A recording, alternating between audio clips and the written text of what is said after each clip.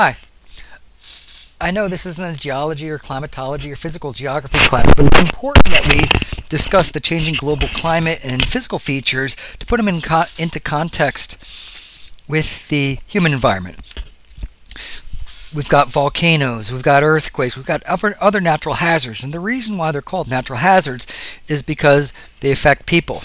If we had a volcano in Alaska, it's not going to affect a lot of people, and it's typically not going to be newsworthy or even called a natural hazard. But the ones that go through downtown New Orleans, like we saw with Katrina, or maybe potential volcanoes at Mount Rainier in Washington, those are going to be of more import. And we're going to talk about those in Chapter 2.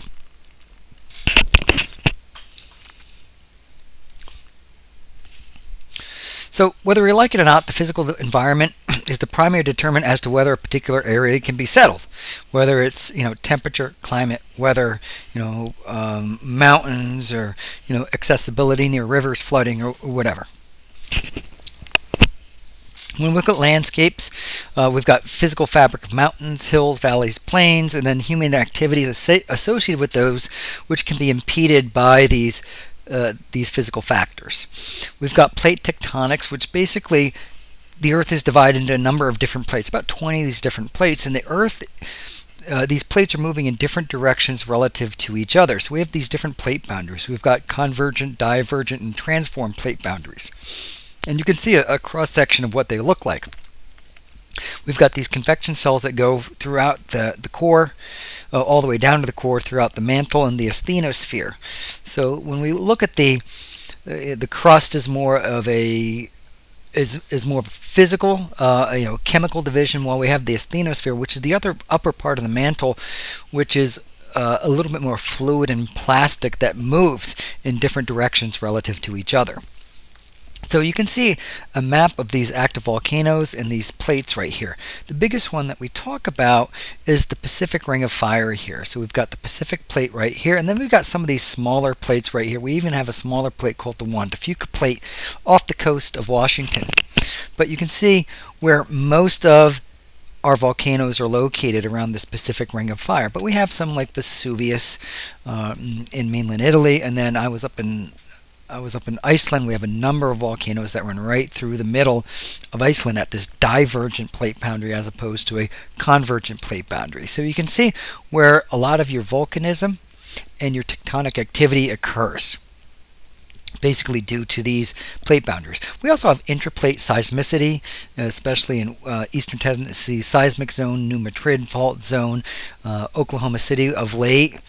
And so we do have some, and we had one in Virginia in 2011, where we do have seismicity. We do have earthquakes that occur in the middle of the plates, and basically they're not quite as big or as powerful as the ones that we see at the edge.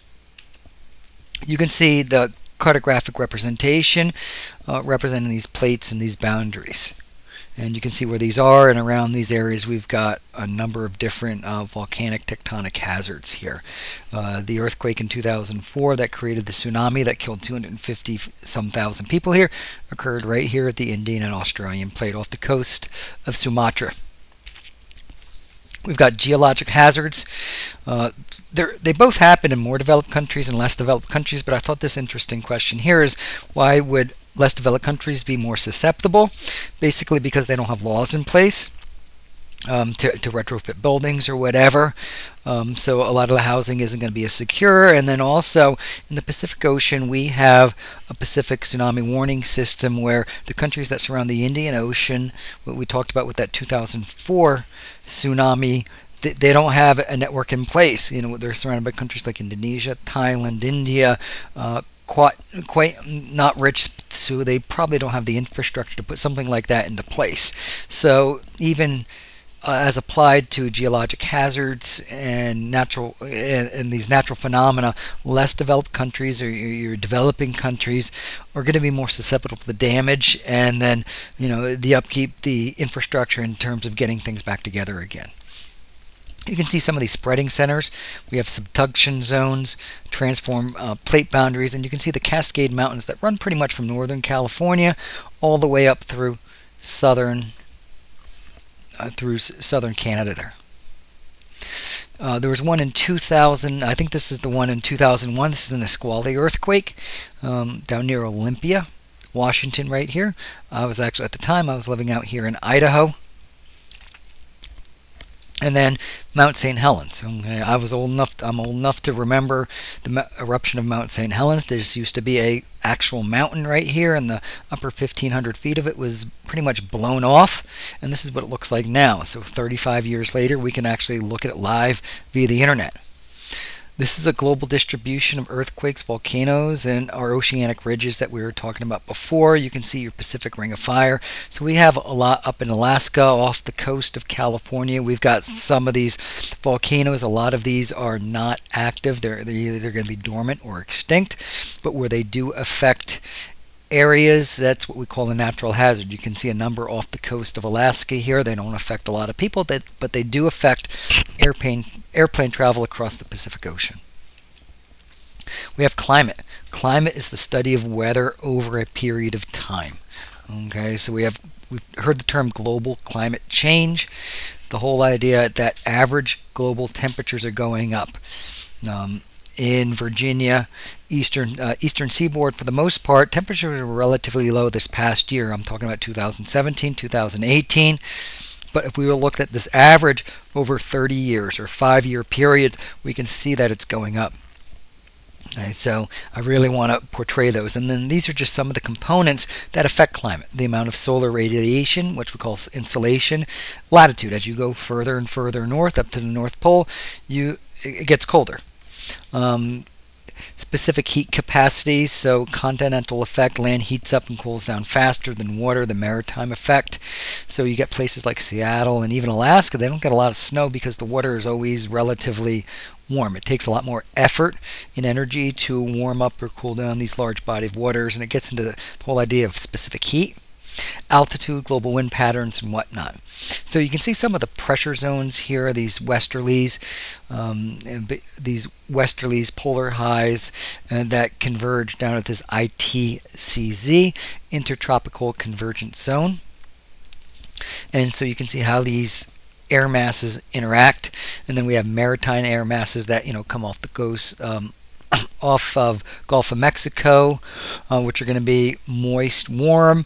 We've got cold polar. These are called continental polar, cold, warm airs. And typically in the United States, we have these cool, warm, moist combination of these meeting in the middle of the countries, and that's where we get a lot of this instability, which we call tornadoes.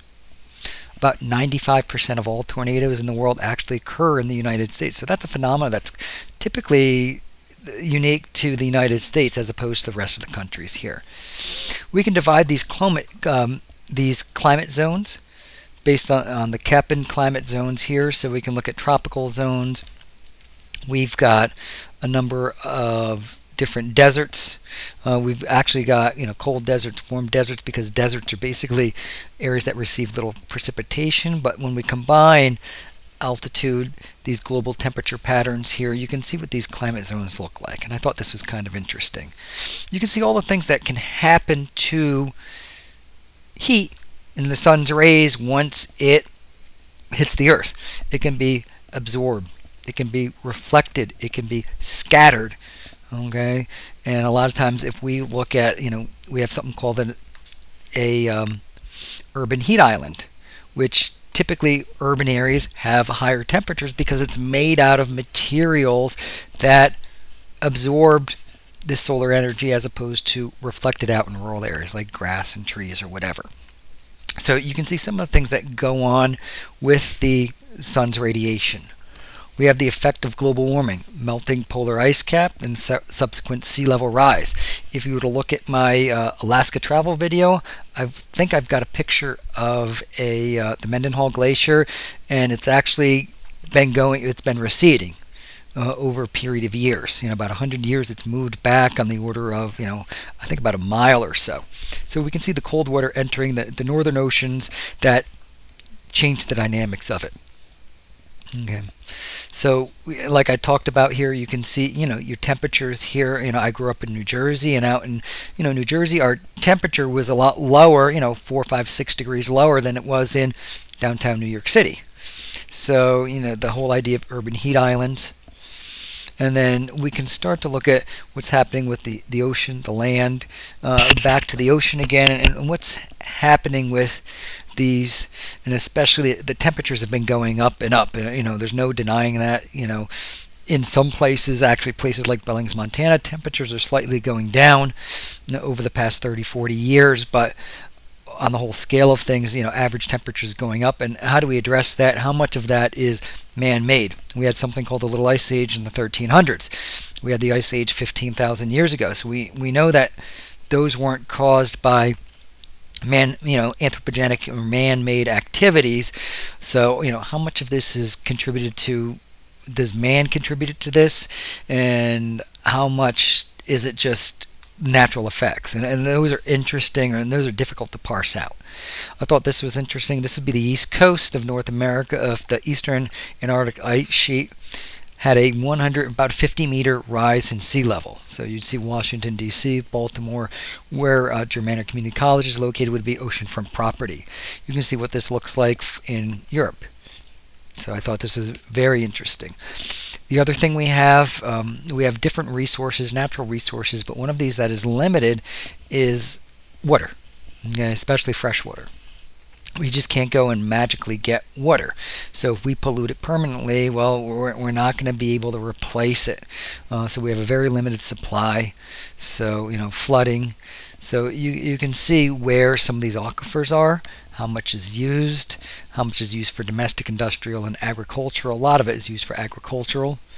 And then some of the issues with man's impact or human impacts on the flora and fauna. Okay, desertification, deforestation. When we cut down forests, we're actually increasing things like erosion that we don't think of. So I thought some of these were kind of interesting here. Industrial and traditional agriculture, how do these affect it? And this was the Palouse region out in Washington State. I used to live out in this region here. So this is called the Palouse, which I thought was interesting. We've got the Green Revolution. So basically the use of non-renewable fossil fuels, water pollution from agricultural runoff, and then how do we address those? Like I said before, environmental degradation is going to be a trade-off to sustainability. We can't just get rid of all of the people, that would be efficient at all. But how do we have these 7-point-something billion people coexist with the environment so we can keep this going further? And that's about it for Chapter 2.